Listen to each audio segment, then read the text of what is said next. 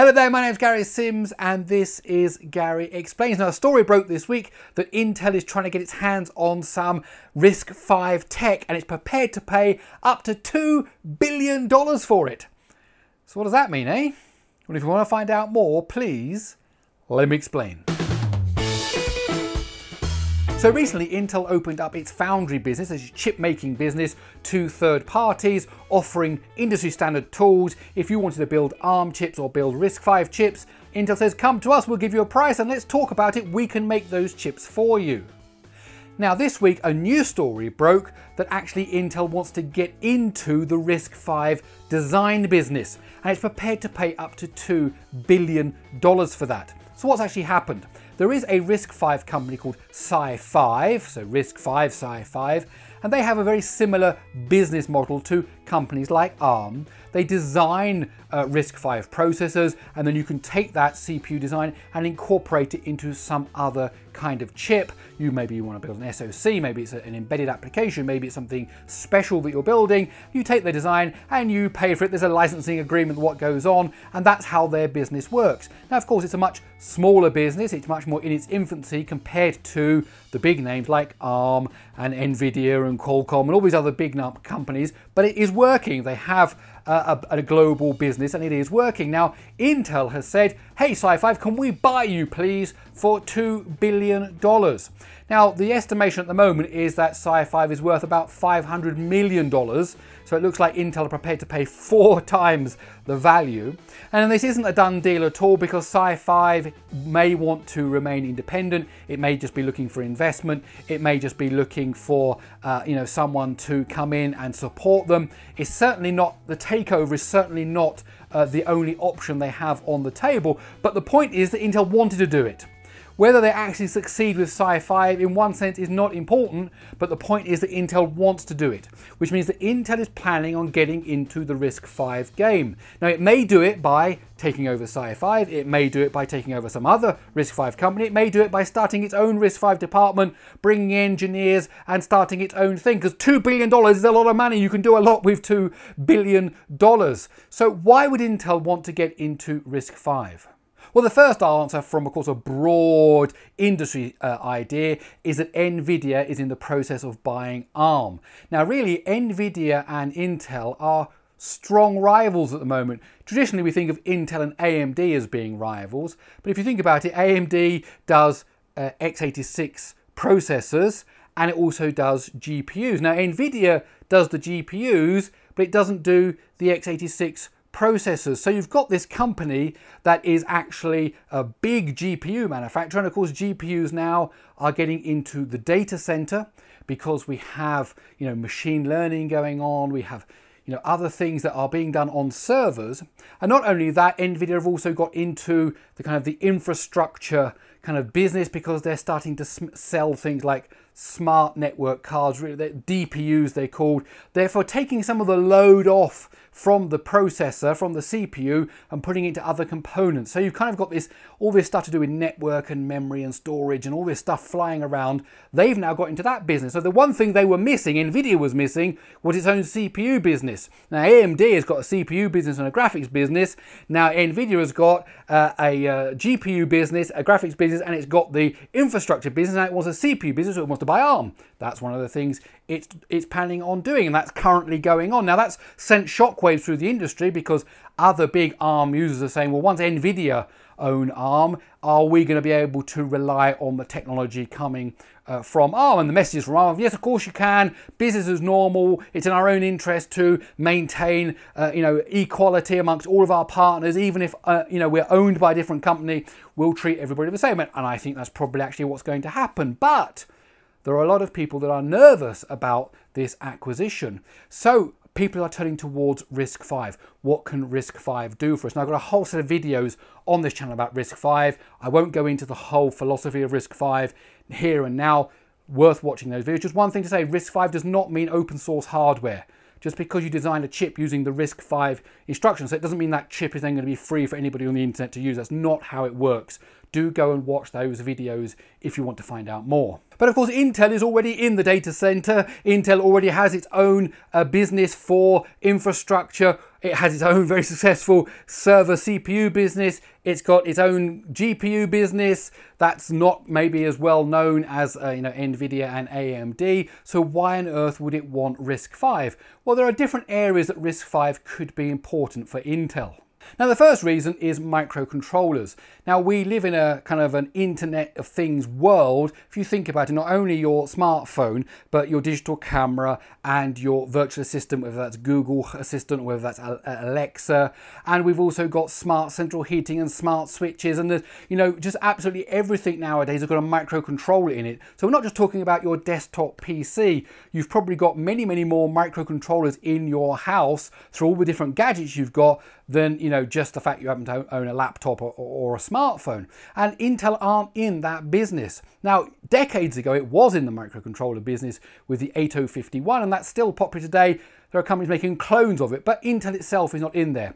And it tried to get into the microcontroller market by making the Quark processor, which was basically a Pentium chip from way back, clocked down sometimes to 30-something megahertz, and then used as a microcontroller. And that has not been anywhere near as successful as the other offerings from ARM, for example. So by going into RISC-V, it could start to eat away into this microcontroller market.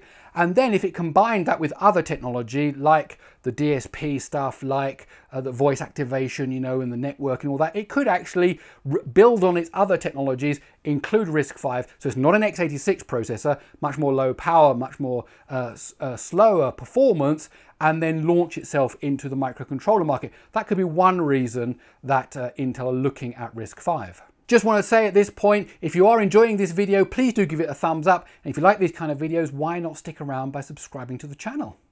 Now, I mentioned earlier the infrastructure market. This is kind of taking away all that data transport, all that data stuff that's going on, hard disks and networking and memory, all that stuff that goes on, because it's all about data nowadays. There's so much data flying around. If you can bring the processing of that data to a separate place, offload the power from the main CPU, then you can get more things done. So maybe Intel would like to boost its infrastructure offerings by using RISC-V. And it said actually very, very recently that it is now going to launch a thing called the IPU, the Infrastructure Processing Unit, very similar to what NVIDIA has.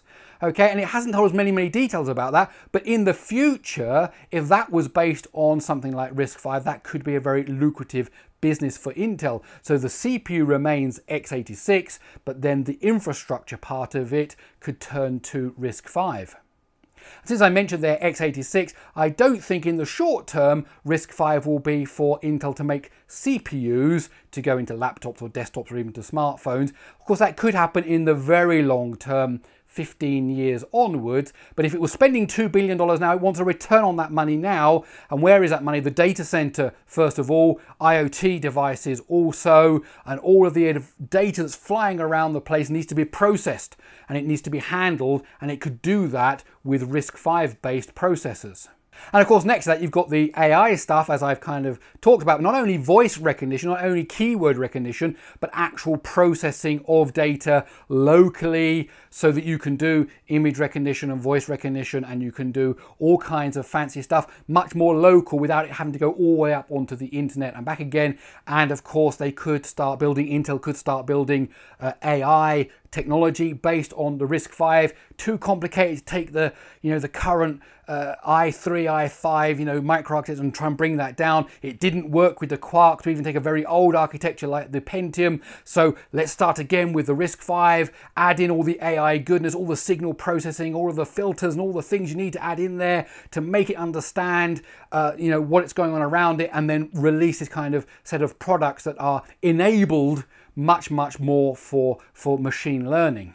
And in fact, Intel has a name for that. It's called the XPU vision, the XPU idea of the world. But the X means it's not, it could be a C, could be a G, could be an N for neural, could be an FPGA. And they're saying you don't have to just have one type of processing unit, CPU, or a GPU. We can have any kinds of processing units. And Intel is saying it's going to create all kinds of heterogeneous environments where there are different things, not just CPU and GPU, but expanding that out to a whole bunch of different things. And the first letter can be whatever it needs to be. Infrastructure processing unit is one they've already just talked about. And again, it could do that. All those special units could actually be based on RISC-V. Now, one final thing to note is that Intel is no stranger to technologies other than x86. It's been very, very successful in x86, but if you look at the history of Intel, there are actually some quite amazing processors and some big failures in that area. So for example, you've got the i960. That was an interesting chip, a 32-bit RISC chip, okay? And if I remember rightly, the very first version of Windows NT in the lab, not released publicly, but the very first version of it booted up not on an x86 processor. Of course, Windows NT became Windows 2000, and then what we have today, Windows 10, Windows 11 that's coming. Okay, that heritage, it was actually booted up first on an i960 because they wanted it at the time to be architecturally independent. And there are other ones, you can look them up, and of course the other big name one is the ITANIUM, where it tried to move to 64 bits without maintaining x86 32-bit compatibility, and that failed, but Intel pumped a lot of money into those projects. So Intel is not just an x86 company, although that is where a big part of its name, brand and money comes from. There's all these other things going on, and it could take RISC-V and use it in everything else because it knows it can't use the x86 architecture because it's just not going to scale downwards to those things. And before I go, I just want to remind you, I do have a newsletter, Gary Explains newsletter. Everything I do here on this channel, everything I've done over on Android Authority, once a month it comes out. Anything interesting I found on the internet, go over to GaryExplains.com, type in your email address, no spam, just the newsletter, and I think you'll like it. So what do we know? Intel has offered up to $2 billion to take over SiFive. That deal may or may not go through. SiFive may decide that it wants to take investment in a different direction. It wants to remain independent. But regardless of whether that goes through or not, we know that Intel is shopping around for RISC-V technology. And it could use that RISC-V technology in basically all the areas where microprocessors and microcontrollers are used, including in IoT, including inside the data center, including inside of anything that needs machine learning. And Intel could move into those markets rapidly by using the RISC-V technology, and at the same time offer an alternative to the NVIDIA/ARM company that is in the process of being formed, and at the same time trying to get ahead of AMD as in a kind of a global kind of business point of view. Okay, that's it. Tell me in the comments below what your thoughts are. Why do you think Intel is shopping around to buy some RISC-V technology? Okay, don't forget those videos I pointed out, 4 videos explaining about RISC-V, the philosophy, what it all means. Okay, that's it. My name's Gary Sims. This is Gary Explains. I really hope you enjoyed this video. That's it. I'll see you in the next one.